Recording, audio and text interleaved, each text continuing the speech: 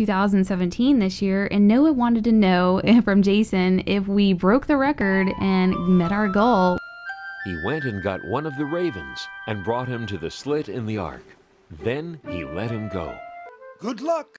He also asked if there was more to the Shadow Man. Today we're going to know a little bit about their intentions there, so just be patient and wait for that.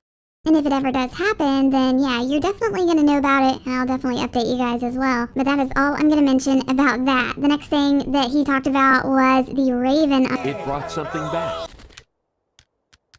Let's see here. An urgent message for Milady Gwendolyn. Another thing that was really interesting is they talked about glitches. And some of their process shows like a grid of all of the triggers. And you go over to where the raven is and there is nothing there. It was a pretty big deal. It's a bug and a glitch, and it's not supposed to be like that. Glitches. Grid.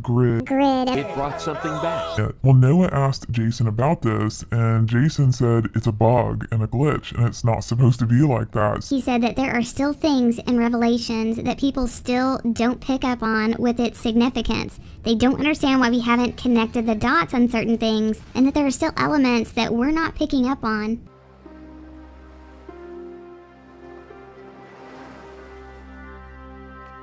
But I hope you guys enjoyed this, and we'll see you next video.